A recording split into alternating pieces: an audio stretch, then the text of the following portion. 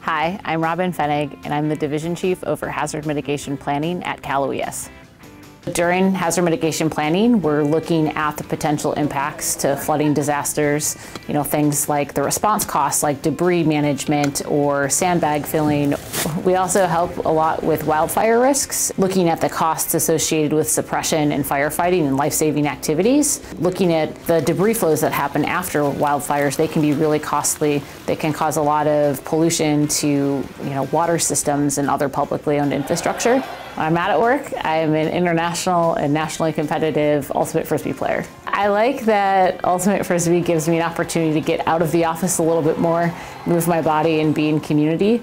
I tend to seek out both jobs and my professional hobbies where I can be around other people and help support them in achieving their goals, and that's what fills me up the most.